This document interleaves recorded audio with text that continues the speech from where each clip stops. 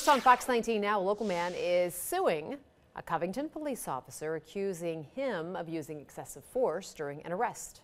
And we now have video of that incident. Jessica Schmidt is at the alert desk with the newly released footage.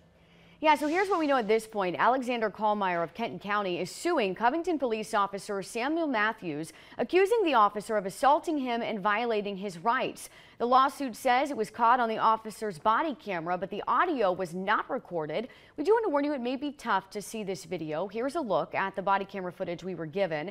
Now, according to the lawsuit, this shows Kallmeyer being approached by the officer near 11th Street in Madison just after midnight, October 8th. The suit says the officer claimed that he saw him cross the street against a traffic light. Now, per the lawsuit, the officer thought Kallmeyer was intoxicated and confronted him, as you're seeing here, then told Kallmeyer to take his hands out of his pockets, which Kallmeyer did.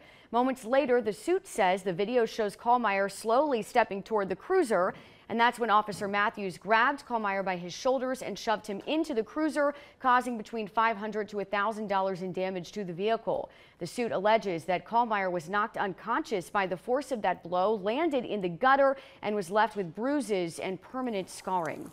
Dan Hassard, communication manager for the city of Covington, sent us a statement in response to the lawsuit telling us, quote, "We're aware of the incident. After conversations with Mr. Kallmeyer's attorney and reviewing the evidence, we're going to defend our officer." The lawsuit also says Kallmeyer was initially charged with hitchhiking, alcohol intoxication in a public place, criminal mischief, and resisting arrest. He pleaded guilty to that intoxication charge in November, and those other charges were dismissed.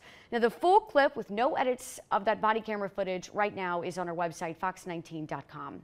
At the alert desk, Jessica Schmidt, Fox 19 Now. Thank you.